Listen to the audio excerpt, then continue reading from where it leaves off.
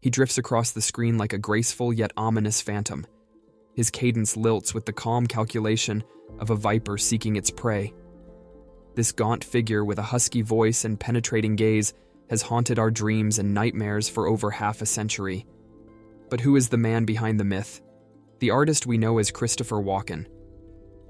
This video explores the lengthy, storied acting career of this Hollywood icon. We will trace Walken's origins as a lion-taming teen to his rise as one of the most celebrated and eccentric performers in cinema. The video highlights his unforgettable roles across stage and screen, from his Oscar-winning turn in The Deer Hunter to later pop culture phenomena like Fatboy Slim's Weapon of Choice music video. Christopher Walken has captivated audiences for over 60 years with his chilling, hilarious, and always memorable performances. This one-of-a-kind talent continues to work at a prolific pace, and his immutable screen presence has made him a legend. By better understanding Walken's background and observing his evolution as a performer, let's gain insights into the makings of an icon. Early life Walken was born Ronald in Astoria, Queens in 1943. His immigrant parents, Rosalie and Paul, ran a bakery, but young Ronald dreamed of the stage. Walken and his brothers worked as child actors in the 1950s after their mother envisioned stardom for them. The shy boy with a bowl cut could barely keep pace with his brothers during auditions. But while they were out cavorting with child star friends, Walken had adventures of his own. One summer, 15-year-old Walken ran off to join the circus on a whim. Imagine cautious little Walken suddenly wielding a whip and chair, facing down growling lions before stunned crowds. Though his lion-taming stint was short-lived, Walken refused to tame the growing creative fire within. From his parents' bakery to the glitter of Hollywood, Walken was still searching for where he belonged, and that hunt would lead him into the jaws of artistic greatness. For this lion cub was not yet ready to be king. Fact hit number 1. From an unlikely source, a former boss at a nightclub act, Christopher got his first screen name. Owner Monique Von Voren had playfully dubbed Ronnie Christopher during dance numbers. Somehow, out of her many fake introductions, that one stuck. The man of 1,000 faces. After years of smaller theater roles, young Ronnie Walken was hungry for his big break. He found it in 1966, playing the fiery King Philip opposite legend Katharine Hepburn in the Broadway hit The Lion in Winter. Walken threw himself heart and soul into the jealous, scheming monarch, and with his years of dance training, the lean intensity of his stage presence captivated audiences. Hollywood took notice of this lion beginning to bare his teeth. But Walken's theater background couldn't prepare him for the trauma of his agonizing first major film role in 1978's The Deer Hunter. As Nick, a steel worker turned shattering Vietnam POW, Walken deliberately starved himself for authenticity. The emotional depths he plunged day after day left him shaken and exhausted. Still, he persevered, steadfast that Nick's story must be shared. When the troubled vet Walken depicted descended into Russian roulette madness, stunned audiences could scarcely breathe. In bearing that suffering so nakedly, Walken was reborn as an Oscar-winning star.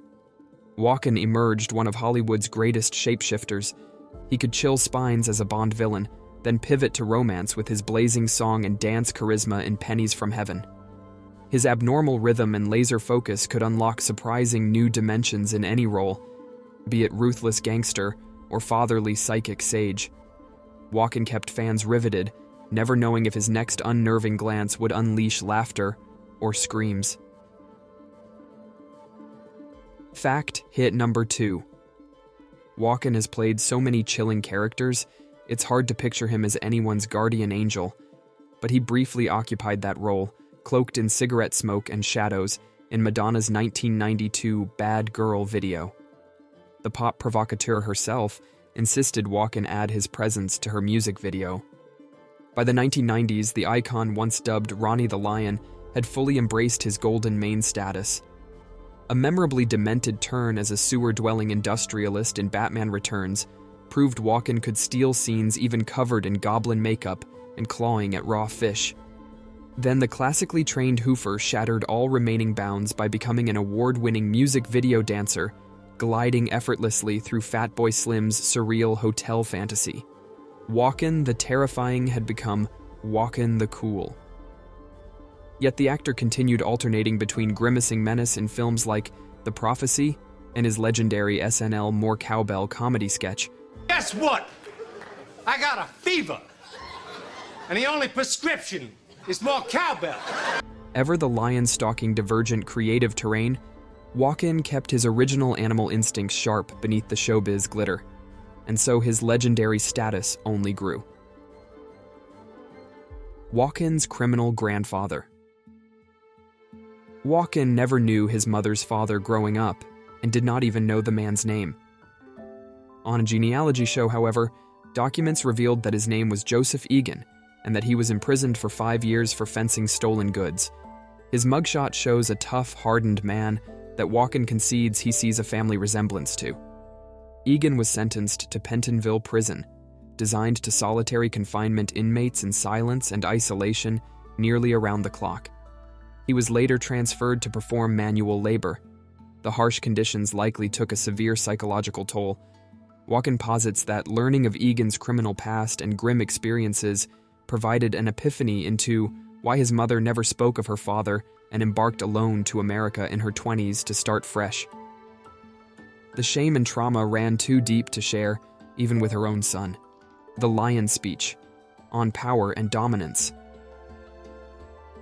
In a dramatic monologue in movie 2002 Pool Hall Junkies, Walken describes a nature documentary about a lion too lazy to initially fend off bothersome scavengers who become increasingly emboldened. Eventually, the noble but patient lion reaches his breaking point and unleashes his full ferocity, tearing the jackals to shreds for failing to respect his supremacy as ruler of the domain. Though using a lion analogy, Walken relates the parable back to people, and that every once in a while the lion has to show the jackals who he is, meaning the dominant force must reassert his strength when subordinates overstep. However, should anyone mistake slightly silly Walken memes for weakness, recall that he remains a classically trained actor who plumbs psyche depths many contemporaries shy from. That willingness to explore extreme human darkness fills his dramatic work with such authenticity it can still deeply unnerve modern audiences. In other words, he can summon that inner king, present day. While legends fade or retire, the actor once dubbed Ronnie the Lion continues prowling new cinematic terrain at 80 years old. Having mastered spine-tingling drama, screwball comedy, song and dance theatrics, and seemingly everything in over 150 roles. So how does Hollywood's creepiest icon stay artistically hungry? Walken himself explains that he thrives on perpetual reinvention, trying things he's never done to keep himself intrigued and terrified, like his recent Disney gig voice acting lounging bear monarch King Louie, who busts out dancing and scatting like a zonked jazz club singer.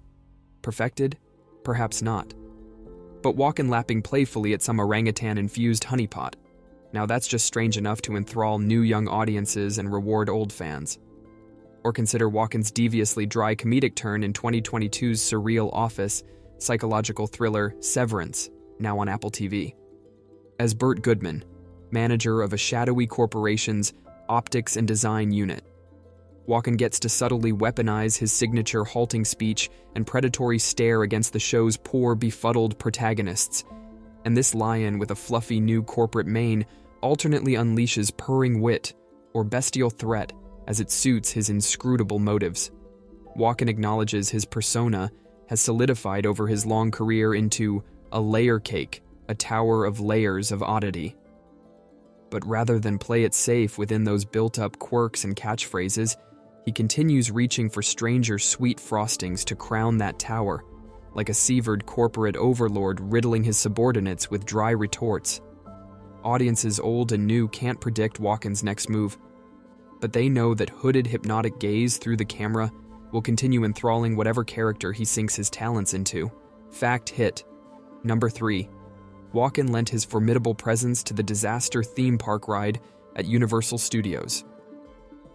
As Frank Kincaid, Walken's giant floating hologram head narrated a fake movie shoot, while casually unleashing actual quakes, explosions, and a crashed subway to thrill riders. To wrap up, from his hungry early theater days to Oscar glory and pop culture phenomenon status, Christopher Walken has mesmerized audiences for over 60 years with his chameleonic intensity. This Broadway lion turned Hollywood shape-shifting legend has kept us perpetually unnerved, moved, and entertained with his abnormal skills. And at 80 years old, the actor shows no sign of losing his status.